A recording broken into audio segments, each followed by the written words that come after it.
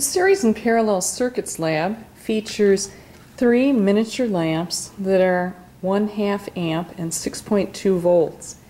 You have a circuit board attached to a plastic sheet. We're going to create series and parallel circuits. First, we're going to create a series circuit. You do that by opening up these side pieces and swinging out the aluminum arms.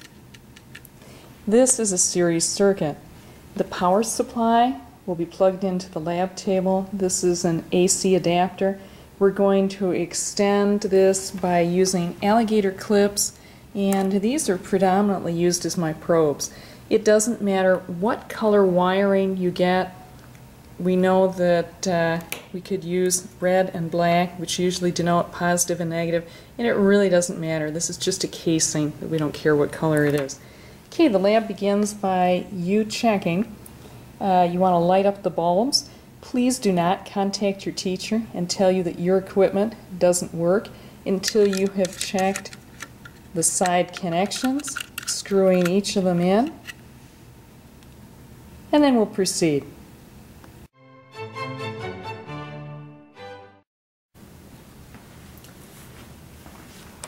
Take the 2 probes, and first of all we'll begin by checking your light bulbs to see if they're working. You can put the 2 probes on either side of the screws, on either side of the electrical bulb or base, and if they light up, things are good. Excellent, we're ready for the lab.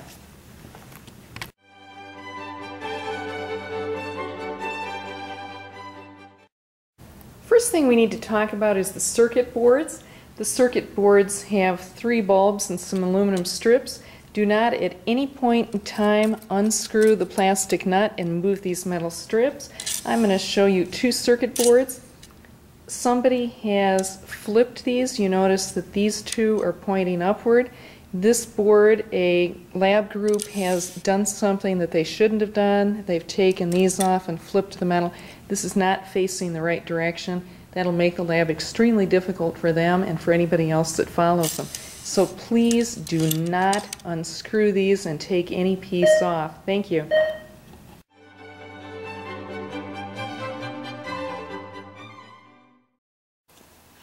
The multimeter should be in the off position when you obtain it. We've got 2 ends that the caps have been removed. It really doesn't matter which color goes where.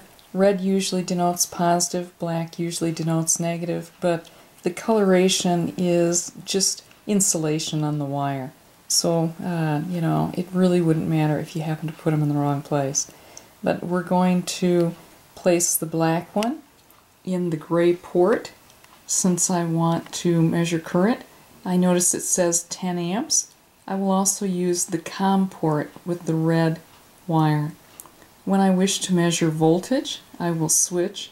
The 10 amp lead will go into the voltage or ohm reading on the right. We'll talk about that more later. Okay, I'm going to push this cap in here all the way down. I'm going to push the red one into the COM. I'm going to turn the reader. I'm going to turn the meter on to 10 amps on the ADC side, and we're ready to go.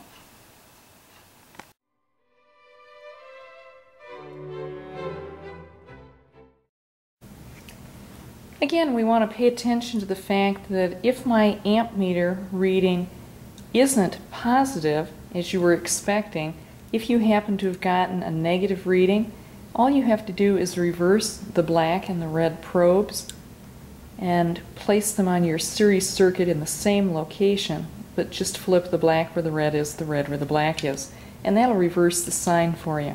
I'm not going to tell you where I'm placing it on the electronic circuit board right now because I want you to discover your own readings.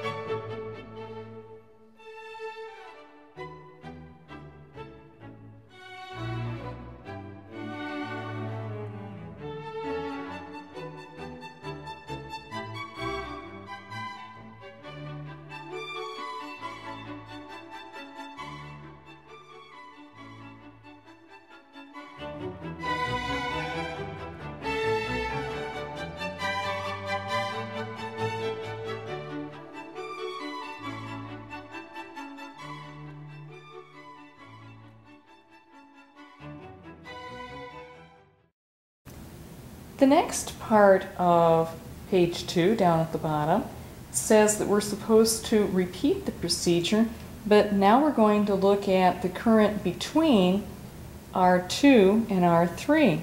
So my multimeter, or my amp meter, which will be measuring the current, will be placed as if it is a wire between these 2 points. Notice that I have my power supply at the end. I need both bulbs to light, or I haven't set this up correctly. Now, one of the things with these tips from the amp meter, you may not get a reading like this. You may have to put them flat on the aluminum plate to get both lights to illuminate.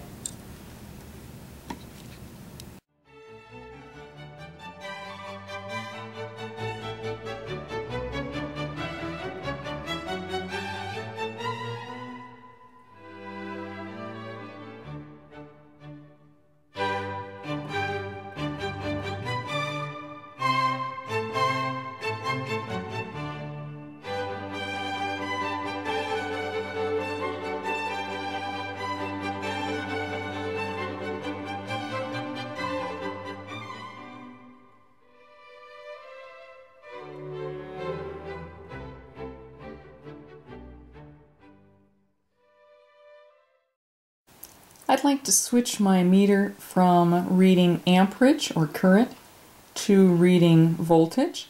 I'm going to do that by pulling out this black plug. They're wedged in here pretty tight. Put it on the right hand side where we see voltage or ohms or milliamps. I also have to change the dial. I'm going to come over here to the other side of the meter. You usually select the lowest reading. I'm switching to VDC, which denotes we're ready to measure voltage.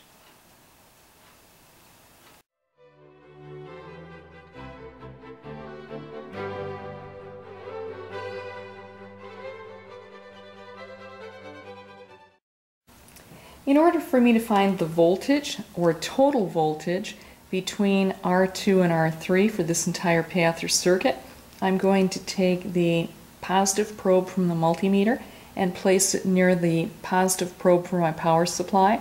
I will take the negative probe from the multimeter and place it near the negative probe from the power supply. This will give me the total voltage for this circuit.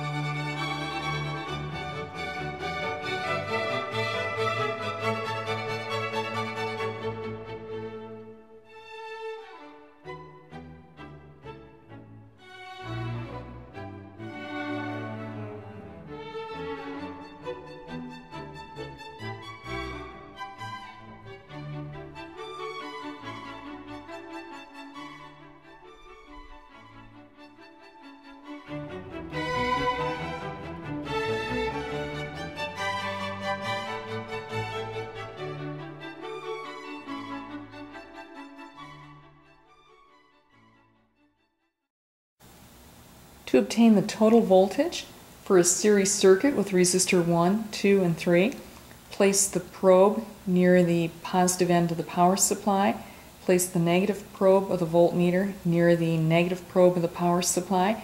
You can experiment with, if you get different readings, placing the probes out here, or moving them inward, or placing them here, see if it makes a difference.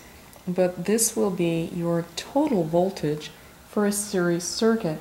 For a series circuit, the voltage is divided among the electrical resistors or bulbs in the circuit.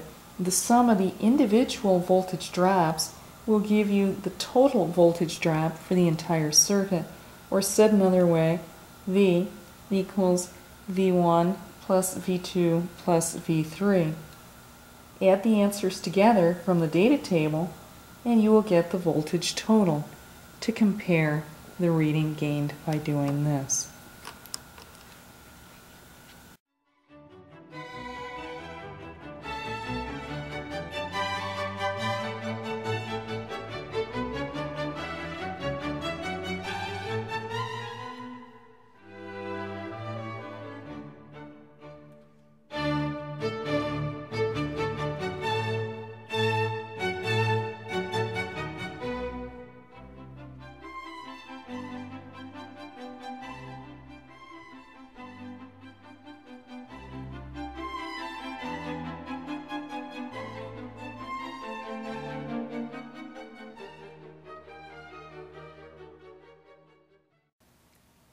Now, if you happen to have determined the resistance of your circuit and found that you have different numbers for each response or answer, isn't it true that these are all the same bulbs? And don't they have similar bases, and shouldn't the numbers be the same? What could possibly be happening? Oh look, we still have the wires connected. So this is adding to our resistance.